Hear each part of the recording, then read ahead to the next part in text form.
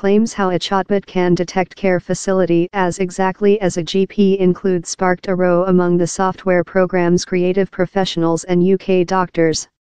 Babylon, the business over the NHS GP at Brush application, says its Pursue Up software program achieves care examination lot how are at PAR in humane doctors. It showed the synthetic intellect bot at an occasion detained at the King's School of Physicians. But Elsecare Vocational Flesh told it doubted the artificial intelligence's abilities. No app or algo will be capable to do which a GP does, told the King's School of General Practitioners. An app might be capable to undergo an automatic clinic expertise testing, but the reply to a clinic script isn't ever cut and dry down. There are lot factors to get in: expense, a large transactions of hazard to supervise, and the emotion effect a diagnostic might include on a patient to believe. But NHS England President Sir Malcolm Harrant, who visited the reveal, emerging to be more than susceptible. It is hard to think the historic pattern of a general medical practitioner, that is following all the basis rock of the NHS and medical, not developing, he told. We are at a tip spot of how we ensure thoroughness. The is why we are profitable. Really shut focus to which thou been making and which some companies are making. The chatbot AI has been proven on which Babylon told was a member set of questions of the affiliation of the King's School of General Practitioners examination.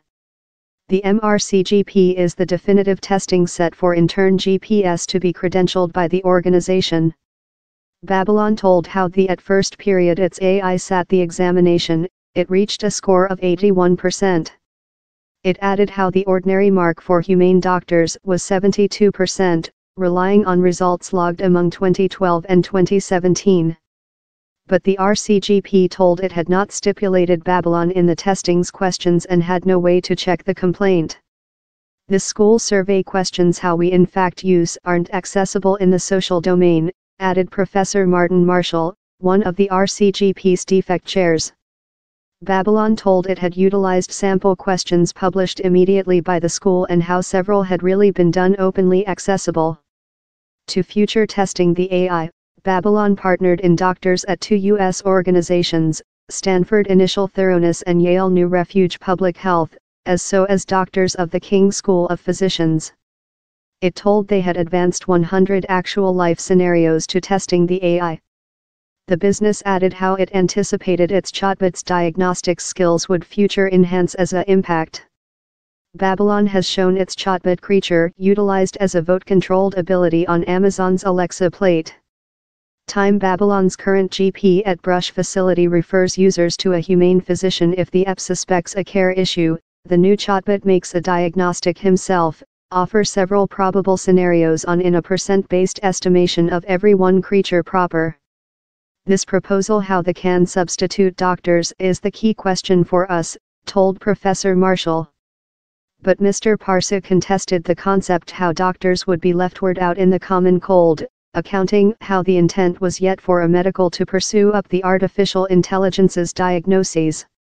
We are completely aware how an synthetic intellect on its own cannot see following a patient. And how is why we supplement it in physicians, he told.